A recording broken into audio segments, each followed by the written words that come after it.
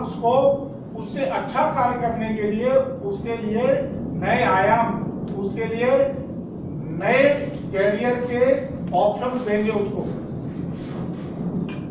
ऐसा क्या हो नहीं सकता कि हाउसकीपर हमारी कंपनी में आया है, वो झाड़ू पोछा उससे हम ये सारे कार्य करवाते हैं, कल वो यहाँ पर अच्छे ढंग से मशीन चलाकर यहाँ पर सुपरवाइजर बन जाए, अपने भी बच्चों को अच्छे ढंग से पढ़ाए, उन्हें इंजीनियर बना पाए। ये मालूम है क्यों नहीं हो पा रहा है? क्योंकि हमने इस गंदगी को फैलाकर उस कार्य को लगातार बरकरार रखा हुआ है, इसकी उपयोगिता बनाए रखी है। आप इस उपयोगिता को खत्म कर दीजिए। आप इसका रूट कॉज क्या है कि ये गंदगी कोई ऊपर वाला तो नहीं फेंक रहा, मैं ही फेंक रहा हूं, मैं ही फैला रहा हूं, इसको आप खत्म कर दीजिए। दूसरा उसूल, पहला रूट कॉज कि मैं गंदगी फैलाऊंगा ही नहीं। दूसरा असूल, मेरा क्षेत्र मेरी रिस्पॉन्सिबिलिटी।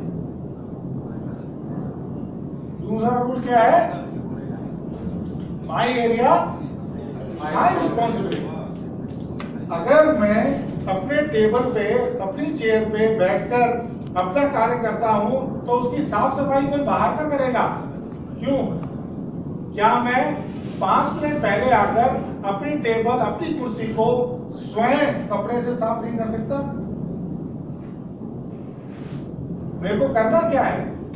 मैं सिर्फ यही तो पहले कपड़ा मार देना है, उसके बाद अगर नीचे कुछ डस्ट पड़ा है उसको उठाकर डस्टबिन में डाल देना है। डस्टबिन के अंदर हम पॉलिथीन रख देंगे। आप जब वो भर जाए तो उस पॉलिथीन को गांठ मारिए और उसे हम, जैसे हमने वो बना रखा है कि पेपर गत्ते एक तरफ, लकड़ी वाला माल एक तरफ, प्लास्टिक वाला माल एक तरफ, तो उसी के अनुसार हम डाल दें। इस तरीके से, इस प्रॉपर प्लानिंग से, नियोजित तरीके से क्या हम देश की सेवा नहीं कर रहे? देश की सेवा के लिए बंदूक उठाकर और वहां पर खड़े होकर कारगिल की वॉर में जाना जरूरी नहीं है। ये भी एक तरीके की देश सेवा ही है। देश को साफ सुथरा रखना, ये भी तो देश सेवा ही है। आपको एक छोटा सा, आप सबने फिजिक्स पढ़ा है, लॉ ऑफ मोशन पढ़ा है। क्या कहता है कि अगर मैंने कोई चीज, फॉर एग्जांपल मैंने ये चीज यहां फेंक दी तो ये यहीं पड़ी रहेगी जब तक इसके ऊपर कोई बाहरी फोर्स,